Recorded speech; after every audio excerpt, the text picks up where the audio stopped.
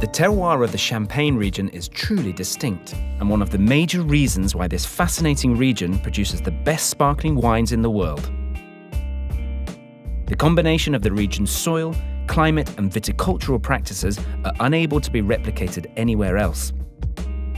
Geographically, Champagne is actually the most northerly wine region in France, resulting in a low average annual temperature of just 10 degrees Celsius. This cool temperature means that grape ripening can be extremely unpredictable, one of the key reasons why producers blend different vintages to produce non-vintage champagnes. This cool climate is optimal for producing wines of high acidity, one of the key attributes of good sparkling wines. Most notably, however, are the distinctive chalk soils of the region. In this region, we have what we call in French le terroir. It's a combination of geological factors and climatical factors. We are here sitting on the top of between 200, 300, sometimes 400 meters of chalk, combined with a semi-continental climate, which is very, very cold in the winter. And the association of these two combinations, geological chalk and semi-continental climate, makes Champagne really totally unique. These chalky soils can be found throughout Champagne and are home to hundreds of kilometers of tunnels that were originally dug by the Romans. Dating back almost 2,000 years and originally dug as quarries, these tunnels have become the storage and aging facilities for hundreds of millions of bottles of champagne. Buried up to 30 meters underground, they provide the ideal conditions for aging and maturing champagne. As well as providing perfect storage conditions, the chalk soils fulfill a vital role in sustaining the region's grapevines. That's chalk. Chalk. That's exactly the same one you can use to write on the board. Okay. Look at my hands. See, it's easy. In Champagne, the soil and the subsoil is made of chalk. And thanks to that, the vines are going to be capable to retrieve their nutrition and their water as the main nutrition, because the chalk is a sponge. During the winter, we have a lot of rainfalls, and during that time, the chalk is just starting to store and to stock the water, and when necessary, the vines is going to just retrieve the water that is needed to grow the plant and to mature the fruits. So when we are just harvesting, we can have long period of dry seasons. That's exactly what we had this year, and you can observe behind you, all the leaves are green, because they didn't suffer from water stress, because they had enough reserve of water. And you go in many other regions than Champagne, when there is lack of water, you will see some leaves that are going to be suffering from lack of water everywhere but in Champagne. That's something quite unique. Then when you are going to harvest, of course, we know that this chalkiness is going to be part of the style of Champagne.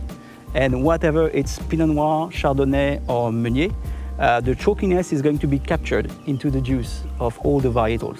So our job is to make sure that the chalkiness will be reflected in our wines, because it's part of the identity of Champagne. In some places in Champagne, you have chalk plus clay, plus sand, etc.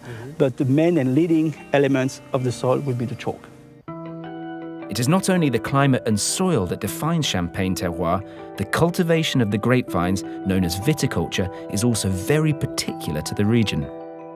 Everything here is hand-picked, right? Correct. Everything has been hand-picked, which is unique to Champagne.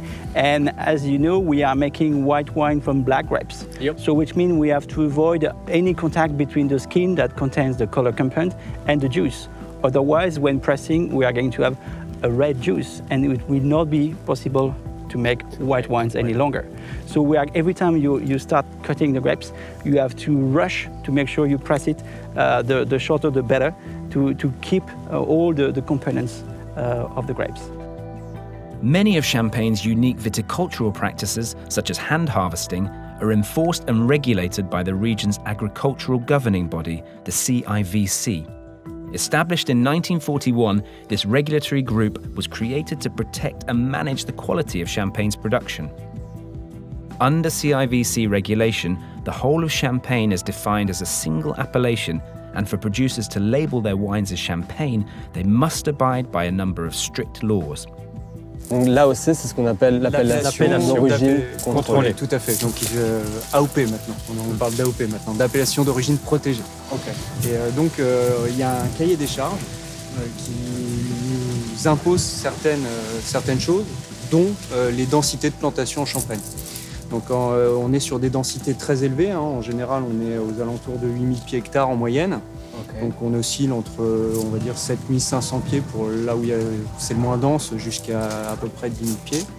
Et donc tout ça, c'est inscrit réglementairement. On a des distances minimales à respecter entre les rangs, entre les pieds, et on ne peut pas aller au-delà. Donc c'est réglementé. Donc la réglementation, elle vient aussi du bon sens.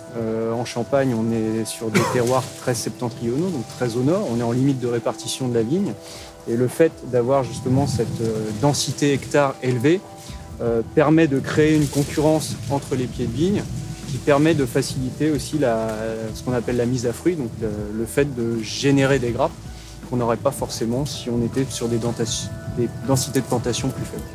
It is these protected viticultural practices, as well as the unique soil and climate, that make Champagne the perfect and most recognized region in the world for sparkling wine production. Ultimately, every producer in Champagne will use whatever is at their disposal, be it the climate, soil, or viticultural decisions, to make the best wines possible year after year.